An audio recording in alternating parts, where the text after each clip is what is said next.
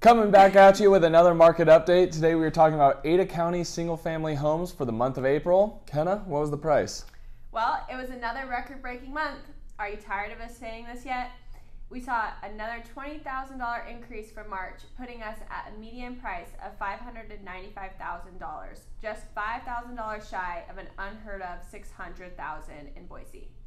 We're also continuing to see days on market decline from 20 days in March to 16 days in April. This is still a bit higher than last year, but homes that are prepared properly and priced accordingly are going pretty quick, but others that are not quite prepared that well are tending to sit a little bit longer. It seems that buyers are getting a little bit worn out from bidding wars and taking their time before submitting offers.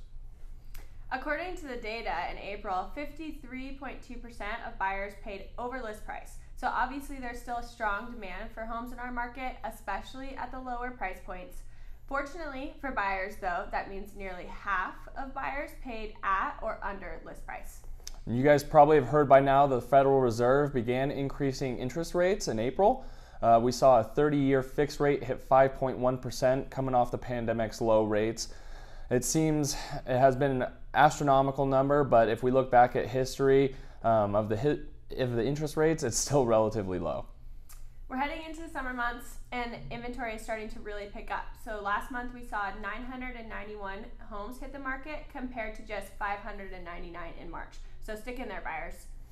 And that's it for this month. If you guys like this video, go ahead and click subscribe below for more information. Visit our website at templetonrealestategroup.com.